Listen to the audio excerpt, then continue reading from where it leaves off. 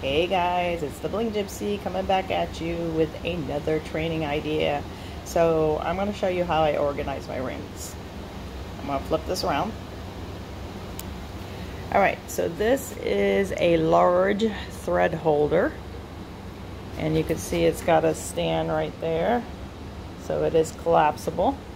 And I put my rings on here.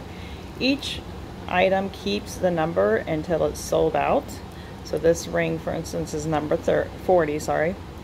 Now I use these key tags. They come with little rings, but they were not as easy to put on and off, so I went with these binder clamps, I guess. They're reusable.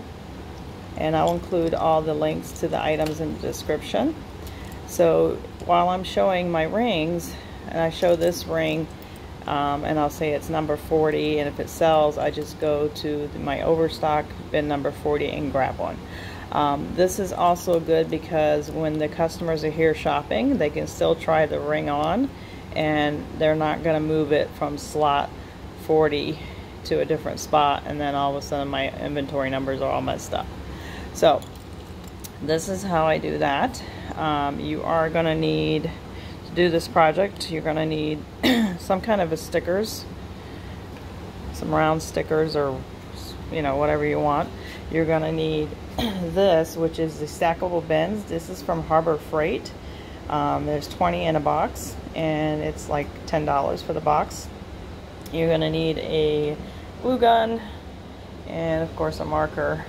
And here is the end result. So that thread holder holds 120 rings, so I got 120 bins. I stacked them 12 high, and as you can see, I numbered them with the yellow stickers. The pink stickers means that there's no rings in this bin.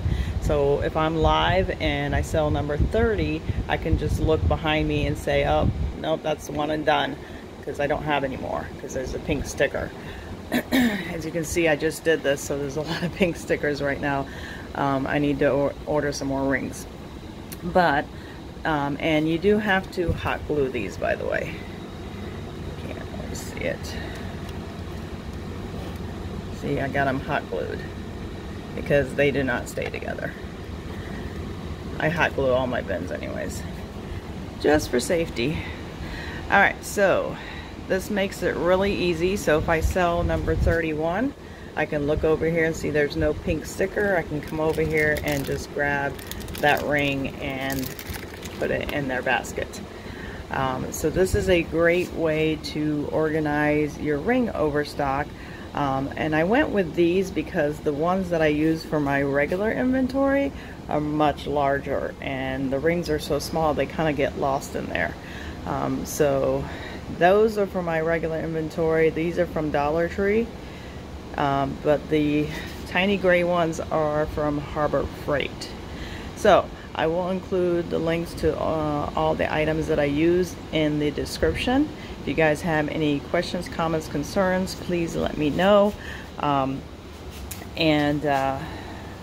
Yeah, like and subscribe our video for more upcoming videos. Bye.